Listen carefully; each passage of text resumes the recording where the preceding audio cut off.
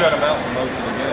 Well, we did, and you know, we had some talent over there, obviously with McKinstry and the other two corners last year. There was nowhere for them to throw, and then our defensive front, we felt like all week was a strengthened team. And I tell you, I thought both inside linebacker Jackson and Rudolph really played well, but our entire defense was a bunch of ball home guys that got the football, and got their angry, very proud of them for the job that Keith Etheridge and Paul Bitterfield and Jeff Holland did our defense. And then I wanted to ask you, a lot of times all-star guys come to the game and they want to try to stand out on one side of the ball. This guy actually stood out on both sides of the ball. How you decided you were going to use him? Well, I didn't want to go home and not use somebody. What were you fools thinking if you got an electric guy like this? We weren't going to, you know, we're going to put him in the car and send him back to Pinson without utilizing his ability. But let me tell you something about Koolaid.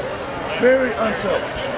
Very unselfish. From day one, he had all the accolades coming in here, but he never said, "Coach, I need this, I need that."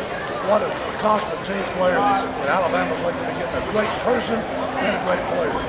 Yeah, DeQuincy, this is your second MVP in what, 8 days? I mean, obviously you've accomplished a lot in your high school career. Where does this particular plaque, you know, rank and everything you've been able to do?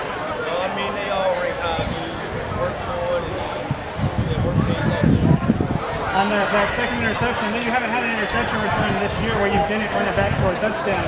So, what made you want to go out of bounds there at the end? Oh man, I was just ready to get over there and celebrate with the guys, and I kind of looked to see if I had a return, but they wasn't even like pursuing me. They were just all moving side to side, wanting to get this. So I just wanted to get the safety. It was just coming after the first one that you did run back for a touchdown and they called it back for a touchdown?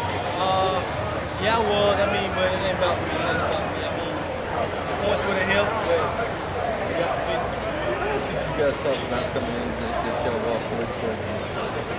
We talked about that since the jump. That was the first thing they said to us when we had our first team meeting. So that was all we knew. And Coach, with y'all's defense as a whole, really felt it started at the line of scrimmage. I know you didn't talk a little bit about the defensive line as a whole, a lot of talent there. How important were they in the result? Well, I think, you know, you look at me, I'm an old school guy, and I believe in great defense, and defense always starts up front.